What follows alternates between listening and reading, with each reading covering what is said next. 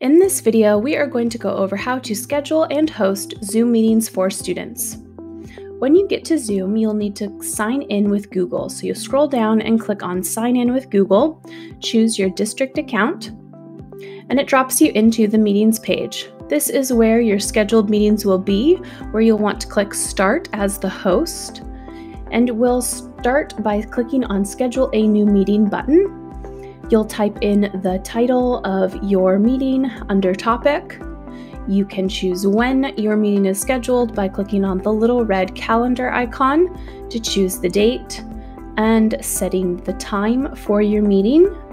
Paying attention to AM or PM, making sure you have the right one set. And then choosing the duration. We're going to set our meeting for 30 minutes here in this example. Then there are some meeting settings to pay close attention to as we scroll down. You should not check for required registration. It is not required for students to have a Zoom account, so do not check for them to require registration. You should probably check for their video to be turned on, but that's not necessary.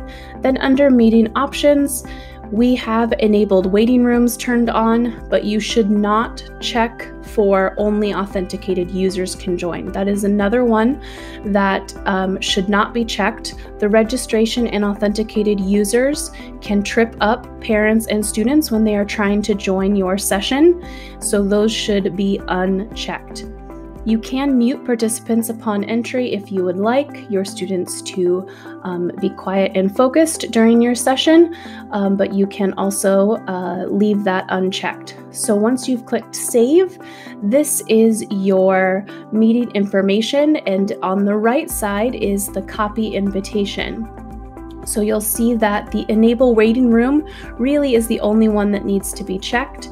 You can click on Copy this invitation, and this is how you should be inviting your students, is copying that invitation and pasting it into a blank email that you are emailing to your students or parents via Message Center in Skyward or via emailing all guardians or students in Google Classroom.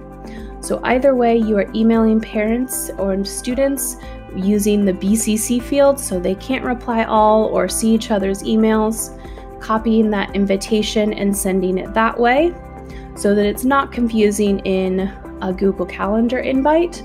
Copying that invitation and sending it via an email is the easiest way for parents and students to access your Zoom invitation. You can access this invitation or the join URL link to post in your Google Classroom by accessing the meetings and clicking on your meeting again. You also have the Start This Meeting button inside your meeting. You need to start the meeting as the host from your account, not from a link in the Google Calendar. So you need to start from your account, and you can always click on that and access the invitation again to email to your parents or students. So again, do not click on registration or authenticated users only. The waiting room is a really great feature for admitting only the students and people that you want to be in your meeting. So now we have a Zoom meeting open, and I have clicked on Manage Participants. This is where you will admit people into your class. You can also lock your meeting by clicking on More in the bottom right once all of your students have joined your class. And there's some other options that you can choose to further manage your Zoom meeting for your students. But by clicking on the Manage Participants button down along the bottom, that is how you will admit students into your session.